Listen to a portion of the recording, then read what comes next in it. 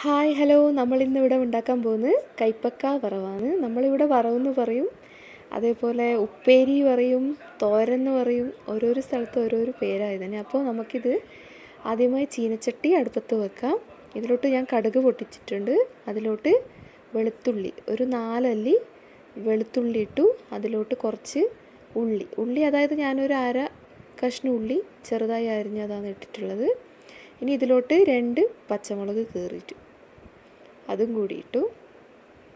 പച്ചമുളക് നിങ്ങളെ ഇഷ്ടം പോലെ 1, 2, 3 അവരവർക്ക് ഇഷ്ടമുള്ള എരിവിനനുസരിച്ച് ഇട്ട് കൊടുക്കുക.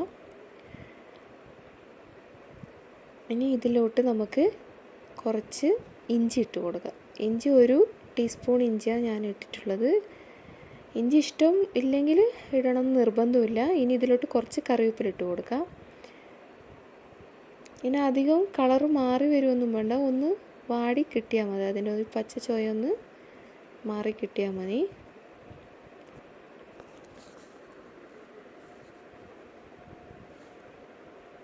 ഇത് ഉണ്ടാക്കാനും വളരെ എളുപ്പമാണ്. അപ്പോൾ ഇനി ഇതിലോട്ട് നമുക്ക് കുറച്ച് മഞ്ഞൾപ്പൊടി ഇട്ട് കൊടുക്കാം. മഞ്ഞൾപ്പൊടി ഇട്ടു. ഇനി കുറച്ച് മുളക് പൊടി ഒരു 1/4 ടീസ്പൂണേ ഞാൻ ഇടുന്നുള്ളൂ. അധികം എരിവ് വേണമെന്നുണ്ടെങ്കിൽ 1/2 ടീസ്പൂൺ ഇട്ട് കൊടുക്കാം. ഇപ്പോൾ കുട്ടികൾക്ക് അധികം എരിവൊന്നും ഇഷ്ടമല്ലല്ലോ, അതുകൊണ്ട് ഞാൻ അധികം ഇടുന്നില്ല.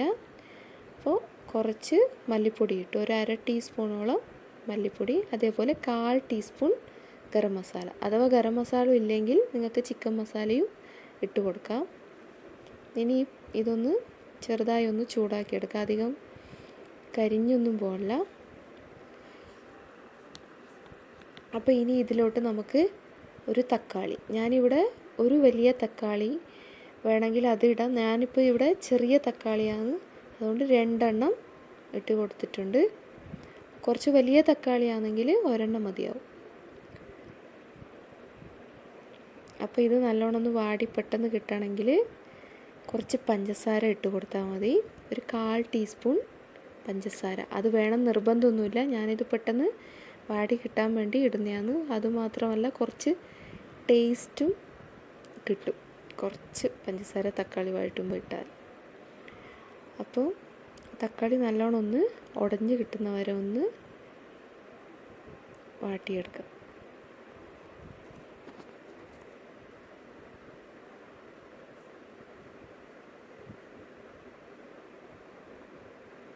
ഇത് ഏതായാലും എല്ലാവർക്കും ഇഷ്ടപ്പെടും, അധികം കയ്പ്പൊന്നും തോന്നില്ല. അപ്പോൾ ഇനി നമുക്കിതിലോട്ട് കുറച്ച് കൈപ്പക്ക കൂടി ഇട്ട് കൊടുക്കാം. കൈപ്പക്ക ഞാനിവിടെ 2 എണ്ണം എടുത്തിട്ടുണ്ട്. ഒരു മീഡിയം സൈസുള്ള കൈപ്പക്കയാണ്, അതുകൊണ്ട് 2 എണ്ണം എടുത്തിട്ടുണ്ട്.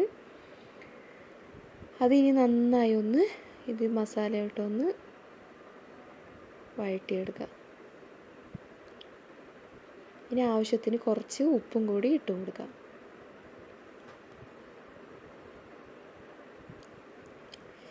അപ്പോൾ ഒരു 2 മിനിറ്റോളം നമുക്കിതൊന്ന് വഴറ്റാം.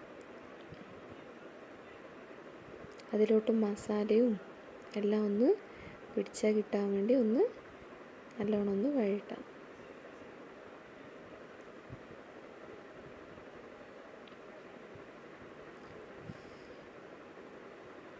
കുട്ടികളൊന്നും സാധാരണയായി ഇതൊന്നും കഴിക്കാറില്ല, കൈപ്പയ്ക്ക. അപ്പോൾ ഇതുപോലെ ആക്കി കൊടുത്താൽ ചോറിൻ്റെ കൂട്ടത്തിൽ നമുക്കിത് ഇട്ട് കൊടുത്താൽ അവർ അറിയാണ്ട് തന്നെ കഴിക്കും.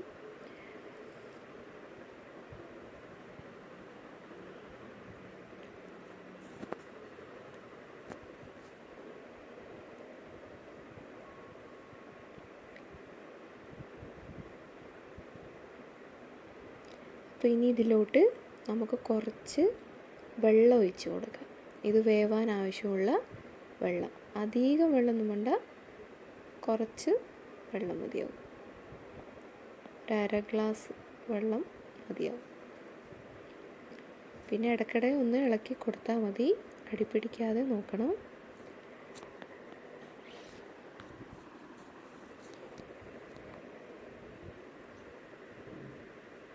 അപ്പോൾ നമുക്കിതൊന്ന് അടച്ചു വെക്കാം.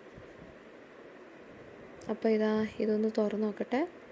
ഇതിൽ കുറച്ചുകൂടി വെള്ളമുണ്ട്. ഞാനിതിപ്പോൾ ഒരു 2 മിനിറ്റോളം അടച്ച് വെച്ചിട്ടുണ്ടാവും. ഇനി ഇതിലോട്ട് നമുക്ക് കുറച്ച് തേങ്ങ ഇട്ട് കൊടുക്കാം. ഈ തേങ്ങ ഇട്ട് കൊടുത്ത് അതൊന്ന് ഇളക്കി കൊടുക്കാം. തേങ്ങ ആവശ്യത്തിന് ഒരു അരക്കപ്പ് ഓളം ഇട്ടിട്ടുണ്ട് ഞാൻ. തേങ്ങ എത്ര ഇടുന്നോ അത്രയും ടേസ്റ്റ് കിട്ടും. ഇനി ഇത് തേങ്ങയും കൂടി ഇട്ടൊന്ന് ഇളക്കി ഒന്നുകൂടി ഒന്ന് അടച്ചു വെക്കാം. നമുക്ക് ഈ വെള്ളം ഒന്ന് നല്ലോണം വറ്റി കിട്ടണം.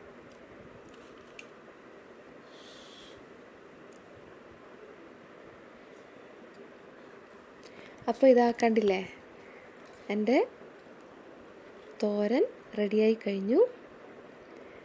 അപ്പോൾ ഇതാ പ്ലേറ്റിലോട്ട് മാറ്റി. ഇതെല്ലാവരും ട്രൈ ചെയ്ത് നോക്കണം, എന്തായാലും ഇത് ഇഷ്ടപ്പെടും. വളരെ നല്ല ടേസ്റ്റാണ്. അപ്പോൾ എല്ലാവരും ഇഷ്ടപ്പെട്ട ലൈക്ക്